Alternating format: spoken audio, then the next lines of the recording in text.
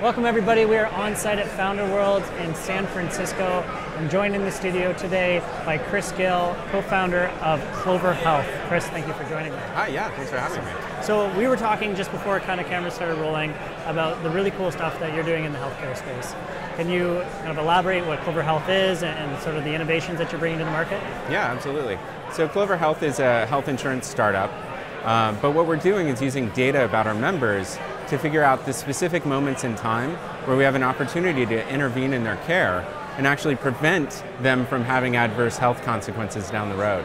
So for things like if we have a member who's managing a chronic disease, say congestive heart failure, we're looking for opportunities for specific care follow-ups or tests or interventions with the member that we know will reduce their probability of having all the adverse health consequences that are associated with that disease.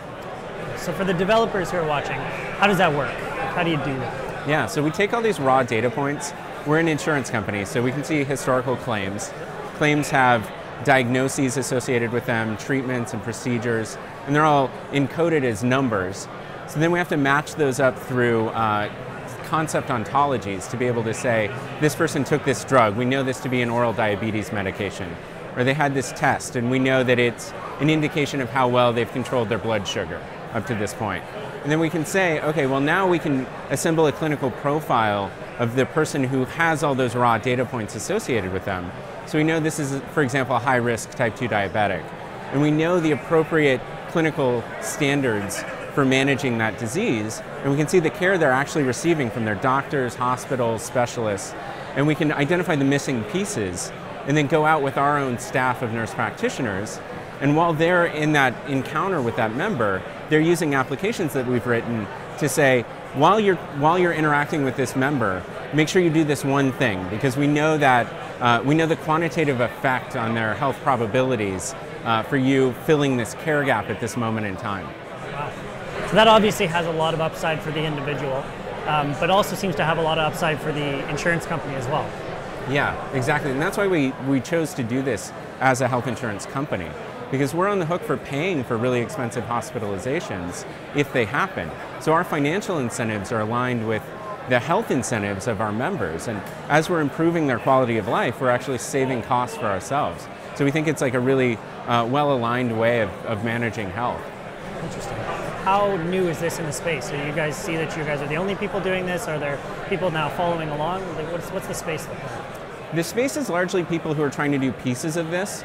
I think we're sort of best positioned to do this comprehensively because we are an insurance company who also has this data science and software development function.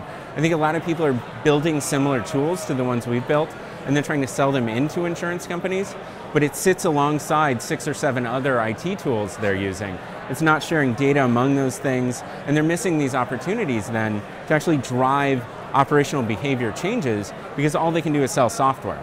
We think we're doing it all together in one roof, and we think that's the novel part. Okay, very cool.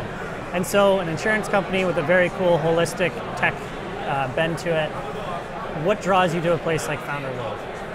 I think what's interesting about events like this is seeing all of the other things that are starting to happen in this space and potentially find other health tech startups that are doing things that will produce improved disease outcomes.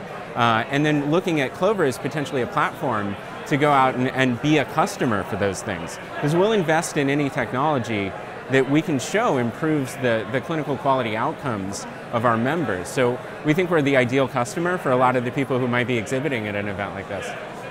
And so you were a speaker today. What was it you were talking about? What was the message you were trying to get across to everybody else? Yeah, largely it was this. It was about the state of the healthcare vertical and what entrepreneurs and people looking to get into this space should know about who buys what are their incentives, what are the changing regulatory dynamics of healthcare. And so as you look at, obviously we talked about you investing in anything that makes sense, right, for the incentives. Is there any one space from a healthcare point of view that looks particularly promising? Is it VR? Is it big data? Is it anything like that? Yeah, for me, I think it's a lot of stuff related to behavioral health. So we're insuring a population of seniors, 65 and older, who might be on a lot of medications simultaneously. And it's very difficult if you're also managing maybe depression or other behavioral health issues to stay adherent to your medication schedule. So a lot of people are coming up with different tools where maybe it's a smartphone app or smart pill bottle or things that help people to take their medication on a more regular schedule. We know that improves health outcomes. So we're looking at potentially being a customer for those sorts of things because we can measure whether it's actually working for our members and continue to deploy the technology that actually helps. Right. That's really cool too because you could actually prove out the model for the startups as well. Yeah, you have absolutely. The holistic system. Awesome. So speaking of technology, do you have a favorite Google technology? Yeah, so I've been using Inbox lately. Yes, no, I'm a huge fan of Inbox. It just within the last couple months rolled out for our enterprise account. So I love it. So do you find the paradigm shift hard to get used to, or are you just easy to pick up? I think it took a couple weeks for me to get to Inbox 0 and start to use that, but being able to defer something and say, I'll get to this tomorrow morning and clear it out of my inbox and just always be like managing the things that come through. One of the things I find is that my job as a co-founder in this business is to really be up on top of things and make sure I'm not blocking anyone in the organization that's waiting on me for an answer. So being able to have that sort of like optimization for cycle time that I think Inbox does a really good job of for me. Yeah, I know I'm kind of cheating right now. I have both Inbox and Gmail. Okay. And so I've kind of got one foot in both camps, and that doesn't work well all the way around. But I went completely over to Inbox. Yeah. Like the second I used it, I was 100% in. Inspired me. We're gonna have to do it. Well, thank you very much for joining. Yeah, thanks for having me. Awesome. And thank you guys for joining. This is On Site at Founder World in San Francisco.